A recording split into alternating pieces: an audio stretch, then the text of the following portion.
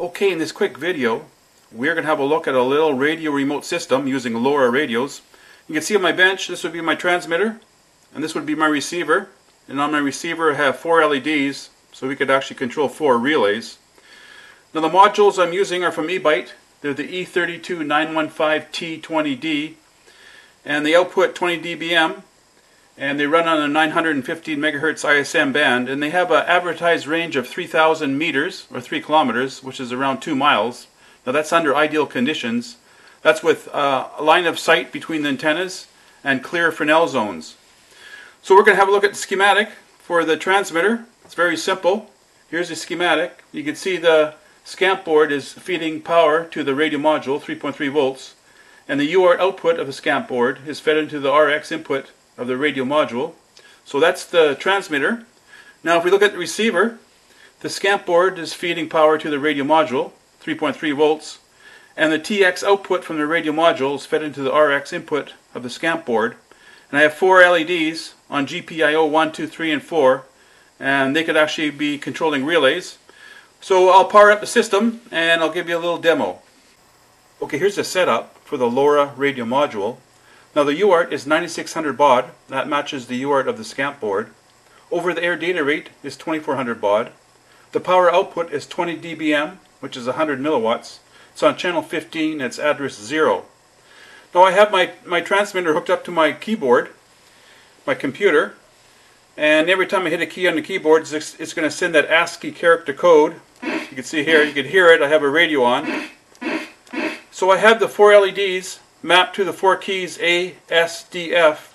So capital A, capital S, capital D, capital F will turn on the 4 LEDs, and lowercase a, S, D, F will turn off the LEDs, which could be relays.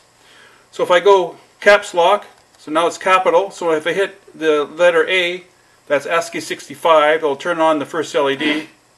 S is ASCII 83, D is 68, and F is 70. You can see all LEDs are on. If I take the caps off, now this is lowercase, and I will turn them off. A, S, D, F. So it's very simple. So you could map it to any key on the keyboard. I just mapped it to these 4 keys because it was convenient. So now we could power up the 4 LEDs, which could be relays, for a little remote control system. Okay, here's the code running on the Scamp2 board. Now this is the transmitter. Now this code will also run on the Scamp3 board. So the first thing we do, we configure UART2 for 9600 baud. Next we assign pin 10 for the TX2 output. So this line is not needed for the Scamp3 board because the Scamp3 board has a dedicated TX2 pin output. So here's the main word, LoRaTX. So we configure the UART to 9600 baud. We configure pin 10 for TX2 output. And this line here, every time we hit a key on the keyboard, it will send out that ASCII character code over the radio module. So if we go down to the receiver, which is running on the Scamp3 board, so here's GPIO and NIT. These are the 4 GPIO outputs, 1, 2, and 3, and 4. We configure them as outputs, and they're driving the 4 LEDs. So here's the main word, LoRaRX.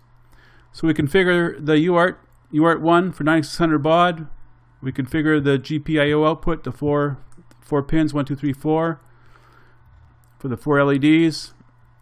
So here's our begin again loop, and it's going to look for the key presses. So here's capital A, S, D, and F. Now that will turn on GPIO 1, 2, 3, and 4. And lowercase A, S, D, F will turn off. So here's clear 2, 1, 2, 3, and 4. So it's continuously in a loop. It's looking for the characters. If it sees an uppercase, it will turn on the corresponding GPIO. If it sees a lowercase, it'll turn off the corresponding GPIO pin. So that's pretty simple. That's our LoRa.RX. That's our receive for our little radio remote system. Okay, so that was my little quick tutorial on how to build a little radio remote link using 2 LoRa radio modules and 2 Scamp boards. And I made the transmitter very simple, but you could come up with a series of push buttons on the transmitter and make it portable. So when you press the push buttons, you could activate the 4 LEDs or 4 relays. And when you send data from the transmitter to the receiver, it's sent with a CRC check and forward error correction, so it's very reliable. So the data at the receiver is going to either be good data or no data. You'll never get corrupt data. So even though it's very simple, you can come up with a very reliable radio control link.